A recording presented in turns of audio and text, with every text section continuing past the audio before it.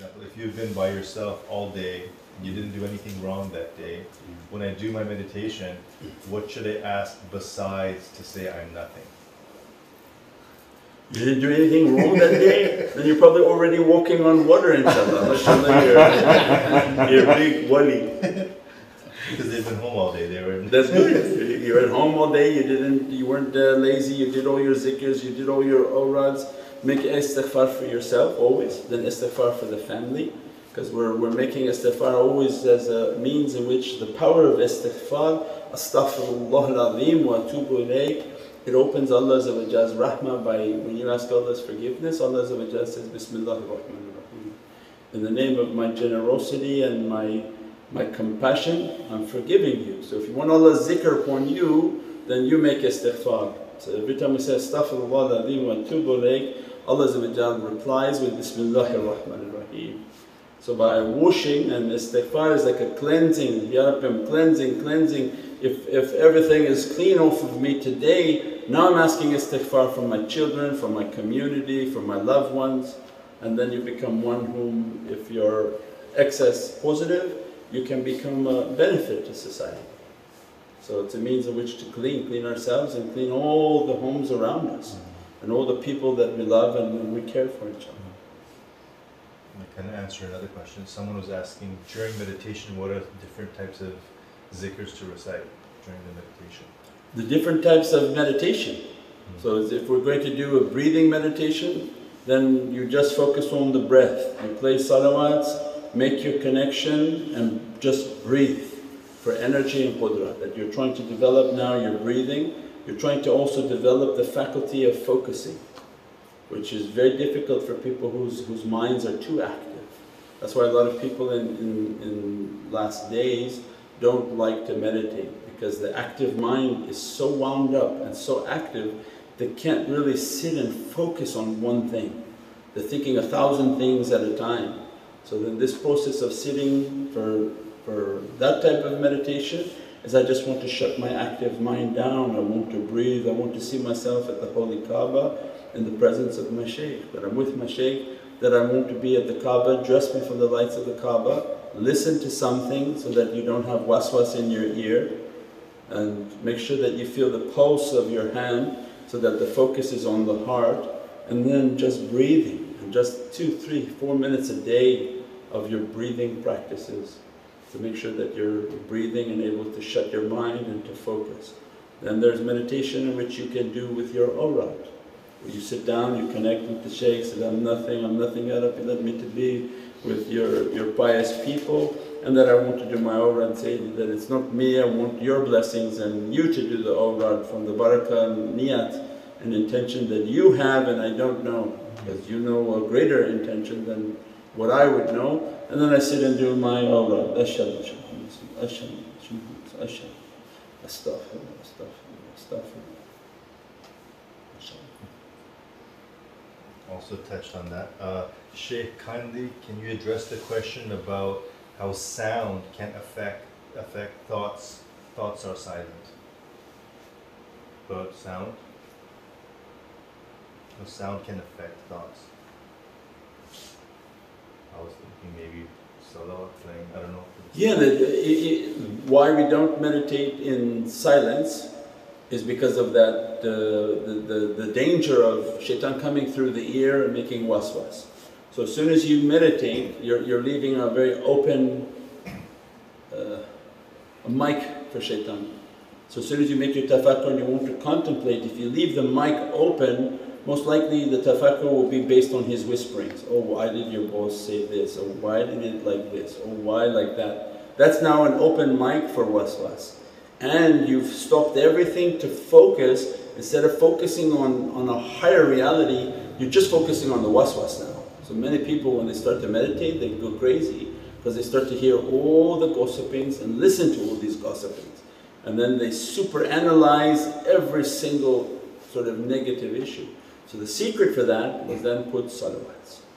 That it's not about to hear anything from your ears. You're going to put salawats to take yourself in a mode of where the angels are praising upon Prophet ﷺ, that I'm in the presence of Prophet ﷺ in holy Medina, I'm nothing, that keep your nazar upon me and I just want to breathe, or I'm going to do my different salawats and my zikrs, inshaAllah.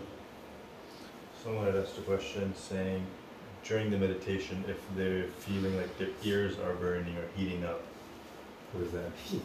Yeah, inshaAllah, make sure that you always have the ta'weez on, because this is now, a battle in energy.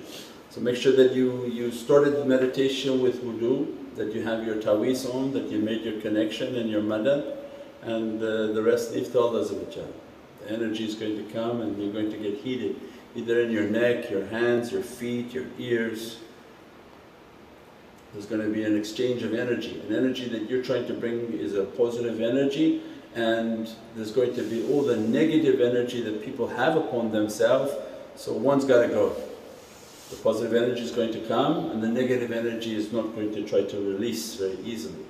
So there is going to be an exchange of energy, and heated energies and cold energies. Just make sure if yourself is all washed and clean and you have your ta'weez and you're doing your practices. And it goes along with everything else that we're taught, is that when you enter into the energy world and this energy training, you have to be hypersensitive to everything. Don't smoke, don't drink, it goes without even saying, don't do crazy things.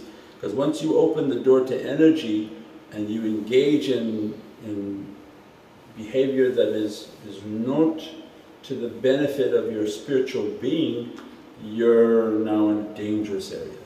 Because then shaitan can come big time and attack and to make your life really upside down. Somebody grabbed a ta'weez and bought a ta'weez and then decided he wants to go every night to a nightclub. Of course he's going to have tremendous problems, because now you're bringing in positive energy, positive beings, and taking them into the satanic realm and like making them fight each other. You start seeing the dishes flying in the house and things going all over the place. So you try to say, okay, I'm going to leave the bad to the best of my ability, and I want to improve myself towards the good, inshaAllah. Someone had a question about placing of the hands and grounding during meditation. Yeah, visualizing again that there's a tremendous positive light, but we have also a tremendous amount of negativity that we collect throughout the day.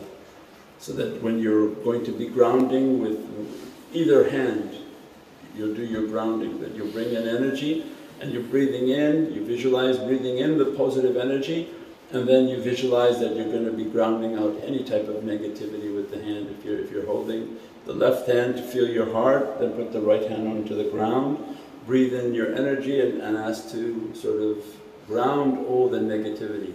See a light coming in with every breath, and every exhale pushing out any type of darkness or difficulty, inshaAllah.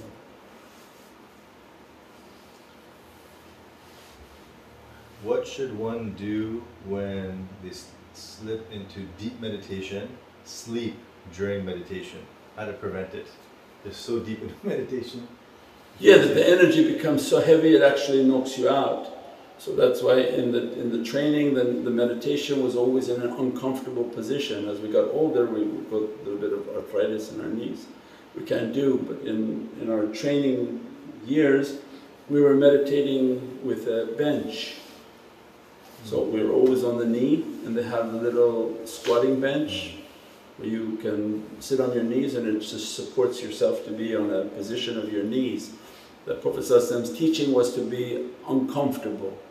That the hawa and the desires, how to bring the hawa down.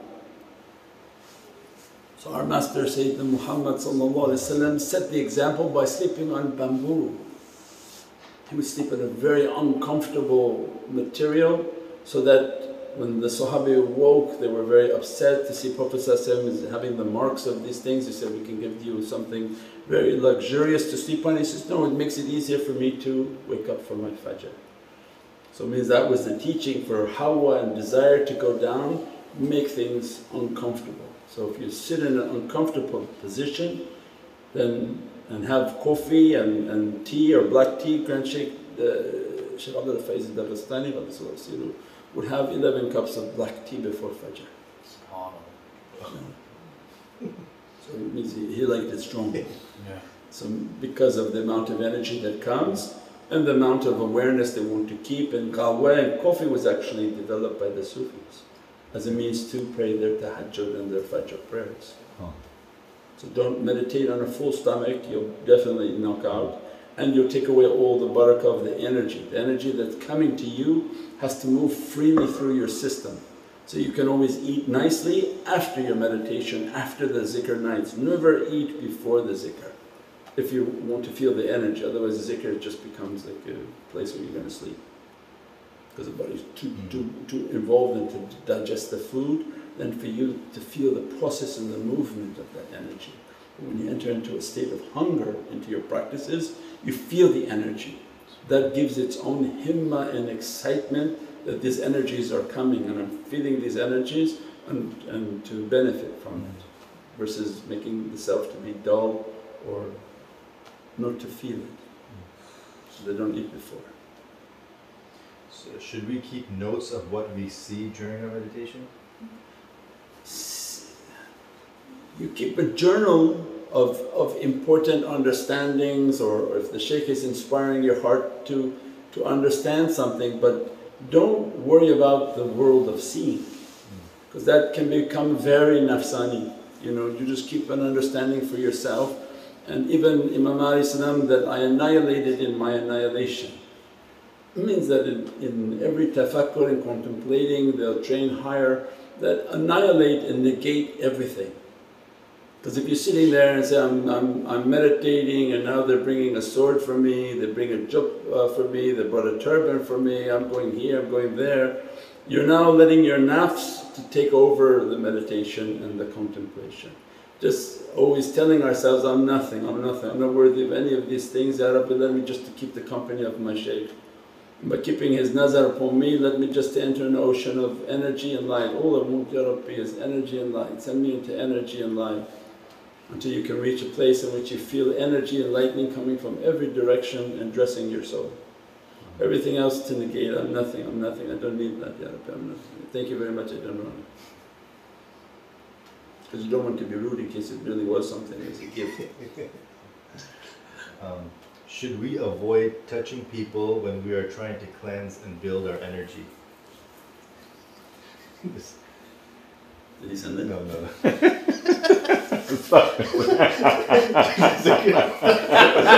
is that right? Is Raj sending that? Because we're at a distance, maybe Raj is logging in. I'd like to address this. I think according to Islamic law, everybody should avoid touching everybody at all situations, inshaAllah. But to understand on a serious level is that when we meditate, you're entering now into an energy world, and that in itself is a even some advanced meditation people that don't really get the concept of energy.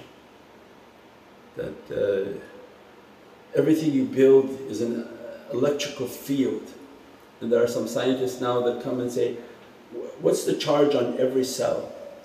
Like one something percentage of a volt, but you have 7 trillion or 5 trillion of these cells. Means you're a very powerful energy being. If you could harness all that energy, imagine what type of energy would come out of a person, and it's not even a battery, it's being made internally by Allah. So it means that love, hate, hasad, these are very strong energy conductors. So once you begin to understand that you meditate and you contemplate, you're building very positive energy field. So your whole energy field is moving. No doubt that any positive energy is going to conduct negative energy, just very basic. If I put a positive charge, anything negative will be attracted to it. So it's like a light bulb on a dark night, all the mosquitoes come. That's why you don't meditate and open up your energy and then sit in the mall and start to meditate in the mall. You'll now pick up all the negative charges of all the people and all their actions. If that's what you want to do, then you can do that, but it's not recommended. So you try to preserve your energy, you preserve it and keep it secure by wudu, by washing and unnecessarily touching. And then part of the meditation, some people do muhasabah during the meditation. So you're saying during the muhasabah, you realize that you have a lot of jealousy. So how do we fix jealousy? Yeah, that when you take the muhasabah and you start to write all of these issues in our lives, and then to understand the sickness is the first step in it. That when you confront your sickness and say that I have jealousy issues, at least then you get your zikr, your istighfar, your salawats, and keep asking Prophet that I know that I'm a jealous person, take this off of my eyes. Take this nazar off my eyes, that my eyes to be content with what life Allah has given to me. And then they begin the alhamdulillah wa shukran lillah, alhamdulillah wa shukran, because when the eye is too hungry it's not content with what Allah has given to you. And then it makes us to be in a difficult situation with Allah. So the first level is to identify, and most people won't go through their whole life thinking that they have no character defects. But when you point out all the problems and they say, what's the root of that problem? And it must be hasad, I have jealousy, I can't stand why this person has this and I don't have it. Then we identified it as a huge step that, Ya Rabbi, I have hasad, I have hasad. Ya Sayyidi Ya Rasul Kareem, keep your nazar upon me, Ya awliya Allah, keep your nazar upon me and take this from my heart, take this from my eyes, take this sickness from my eyes and from my heart. Then every salawat and istighfar that we're doing is now directed towards the sickness that we know we have. And then alhamdulillah wa shukran lillah, that Ya Rabbi, I'm happy with what you have given me. I'm razi with what you have, bi'izzatika radiyan, biqismatika radiyan wa bi'izzatika sajidan. Ya Rabbi, I'm happy. When do I come in? From do I come in? biqismatika radiyan wa bi'izzatika sajidan. That I am radi, I'm happy with what you have written for me, and I'm making my sujood into your izzat and your might. I can't change my condition, only you can change, Ya Rabbi. If you see that I need more, then it's only up to you, Ya Rabbi. But I'm radi, I'm rida with what you have given to me. And then Allah is happy with the servant who's happy with Allah. Someone was asking, what should our diet be since we started meditation? What food should one avoid?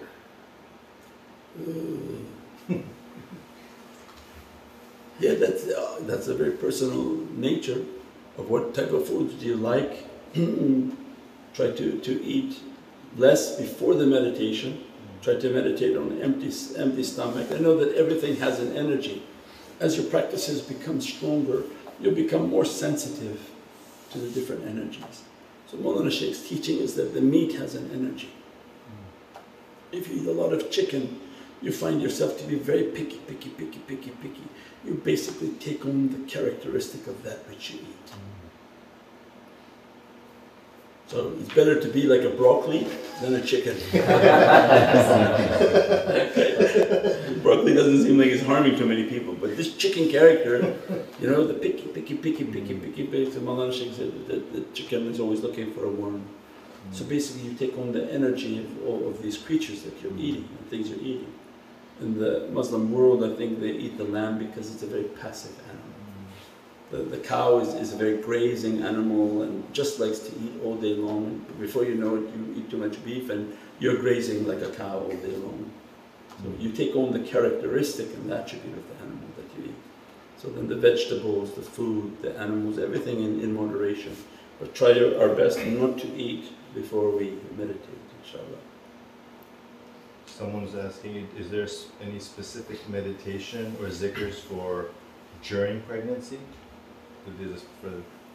During pregnancy is a very powerful time. There's this tremendous amount of angels, a tremendous secret of creation is entering within the womb. The meditation should be very powerful. Like connecting your heart with the shaykh, connecting with Prophet ﷺ, asking to be dressed from the lights of Holy Qur'an. You may begin to hear the Holy Qur'an being recited to the child, that the Qur'an is recited within the womb to develop the child in its development phases. So the meditation for women could be very positive and very powerful. And meditation generally by women is more powerful than the men, because Allah gave them these two openings, because Allah gave within their heart a secret and gave within their womb a secret. So because of these two secrets, they can reach much faster. And the nature and sensitive nature makes them to be again more softer towards the approach of realities, where men have become hardened and become more difficult and more stubborn to reach towards their reality, where they're denying it, denying it, denying it. But because of the sensitivity, that's why in the last days many women can fall prey to Dajjal and the whole system of difficulty. Because they're sensitive in their nature, their energy is easily hijacked. The shaitan can play with their sensitivity and flip all their switches. So the man who's insensitive, he has a harder time shaitan to play with him to that extent. So it goes both ways, that if they're going to meditate and contemplate, they have to build their faith and their practices and understand the energy world and understand how shaitan is playing with them. Sayyidi, can we remove negative and false thoughts, beliefs and waswas from shaitan that cause fear through muraqabah? Yeah, that's the whole process, is that shaitan is gaining access to the ear and to the heart, and that he's trying to overtake the faith of the believer. So those faculties are the ones that you're going to focus when you're doing the tafakkur. When you're doing the tafakkur, it's such a tremendous power, shaitan doesn't allow it. That as soon as you want to make your connection, that I want to connect my heart, Ya Rabbi, keep me with you, keep me with Prophet, keep me with these ulul am, that dress your light upon me, dress your nazar upon me. Then they begin to teach you all the different things that you're supposed to do, how to keep your wudu, how to make your salawats, how to keep the house with all these taweezes of Qur'an and all these beautiful calligraphies, so that to fortify and sanctify yourselves. As you build your energy, the more powerful your energy becomes, the more it pushes away these devils and these bad energies, pushes them to stay further away by the strength of the energy that you're building within the heart. So it's important to build that energy and to begin to push these things away. But not for a blink of an eye. Prophet said, "Don't leave me to my nafs for a blink of an eye." So don't think for a moment the shaitan's not waiting to attack, that oh, he's gone away. Never going. He's waiting for a mistake. People saying, "Mashallah, you're answering so many answers in one question, you're answering many other questions." Allah, bless you, forgive me, inshaAllah. With that we'll keep it fresh until next week. Bi-hurmati Muhammad al-Mustafa wa bi-sirri Surat al-Fatiha. Welcome to Muhammadan Way YouTube channel, your premier destination for videos on Sufi spirituality, classical Islamic teachings, and realities of the soul. With a library of over 1,000 videos and new titles uploaded weekly. Join us to discover true meaning and inner peace in our often troubled world. Click the link now to subscribe.